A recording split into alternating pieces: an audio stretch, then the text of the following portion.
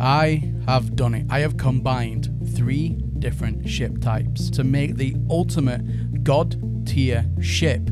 Ultimate power, ultimate speed, and in today's video I'm going to show you exactly how it is done.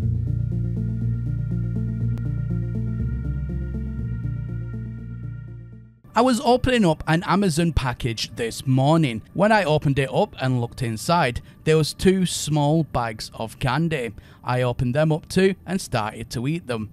That's when I realised it was not candy I was eating, but in fact the silicone packet to take the moisture out of the bag. And that got me thinking, what if I could combine a normal mechanical ship, a living ship, and the brand new Cynical ships together? What would that look like? What kind of godliness could I create with such a mixture? Well, in today's video, I am pleased to announce that I got it working, and most importantly, it is amazing. So let's get right on into today's video. So the first ship we are going to be using in today's video is a Cynical ship. It can be any Cynical ship that you want, but we are going to do some prep work in order to make it as powerful as possible.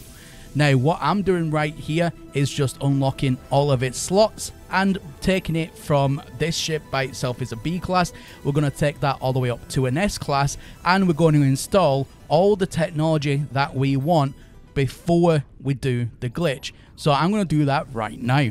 Okay, so all technology is installed and it is all organized to how I would like it. So as you can see here, all normal Cynical technology exists. There's nothing else in there yet that would make it a god tier. This is just baseline a Cynical ship. Now, whilst I do have your attention very quickly, can I just ask that by the end of this video, if I have earned your subscription, to smash that subscribe button down below and also leave a like on the video. That would be incredibly helpful, and it will make sure that this video gets seen by as many people that want to take advantage of such a glitch. So for the next step, you'll need to have somebody join your game. This can be either on an alt account like I've done right here. This is my Xbox account, a friend or a stranger from the anomaly, or you can go ahead and join my Discord, link in the video description down below, and I'm sure somebody from my community will be able to give you a hand, no problems. So once you've got your friend and they have landed in the space station, what they want to do is go ahead and buy a random ship that lands. It doesn't matter what it is, what type.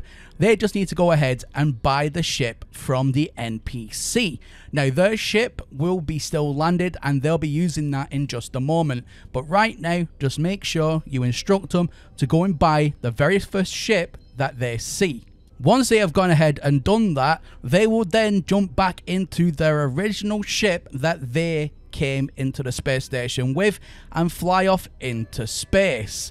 Now, what they are going to be doing is they're going to get out a little bit into space, and then they're going to go ahead and call in their freighter.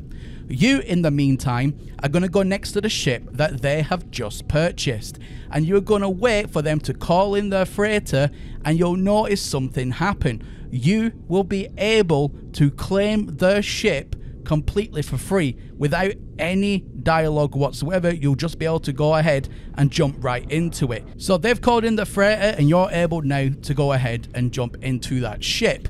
Now go into your starship menu and you will see that all of the technology that you have installed already on the Cynical ship, the one that we started with, will be instantaneously transferred over to the new ship.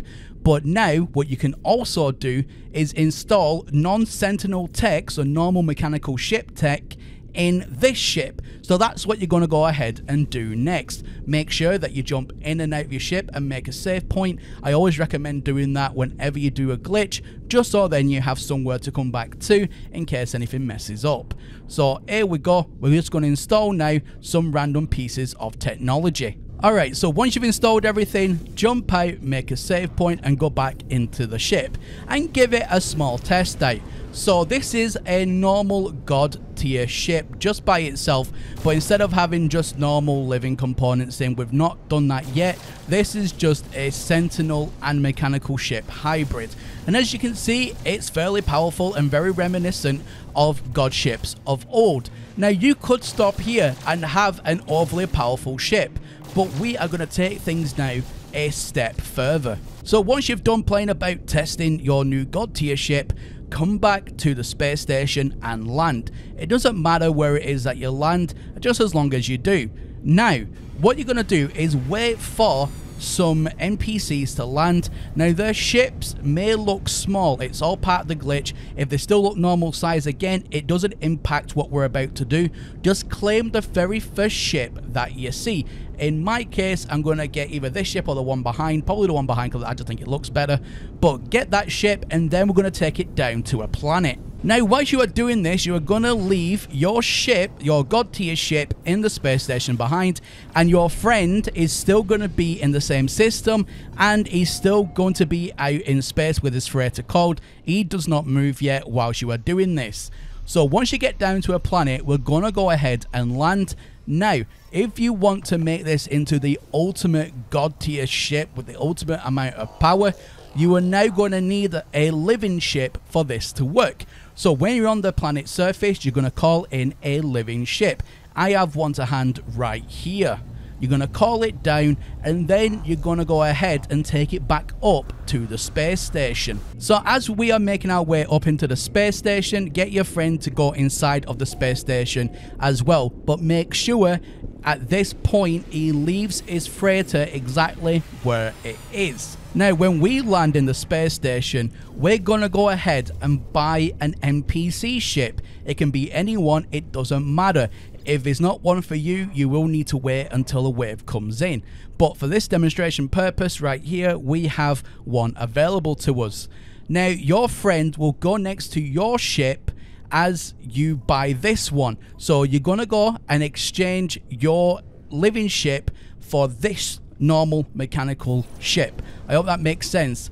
Now your friend is going to go ahead and buy that ship from the NPC that appears, because remember, you've just traded the NPC ship for a living ship for whatever ship he has. So once your friend is able to go ahead and claim that ship, he'll be able to claim it for free. That will now be his ship. So once that happens, your friend will run back to his original ship, the one that he started all this with, and he'll fly back out into space. But what he's going to do is recall his freighter in another part of space, not directly next to the same freighter, but just a little bit further across. Once he does that, you will be able to jump into his living ship, or the one that you give him, again, completely for free. You'll just be able to take it over. Now, once we go on the inside of it, you can see we have normal technology, we have Sentinel technology, and we will also have the ability to install living ship technology, such as the spewing vents and so on. It is incredible, and the amount of damage, for example, you put in when you put in the spewing vents now goes up to just over 5 million DPS, which is insanely stupid. And you can put in all of the trinkets as well to give yourself a nice speed boost to go with that. But we're going to get everything now installed, and we're going to take this puppy out for a ride and see what it's capable of. So our first flight test here, you can see we will take off from the space station. Everything is perfectly normal until we go ahead and do some asteroid hunting.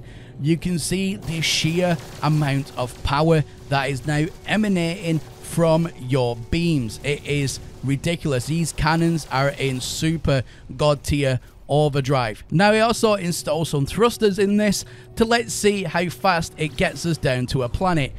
Oh my goodness, it is virtually instantaneous, and you can see just how fast we are approaching the planet's surface. Now, one of the problems that persisted with the old god tier ships was that the complaint was when you go ahead and leave the game, then all of your technology would be removed and you would have to go ahead and install everything all over again.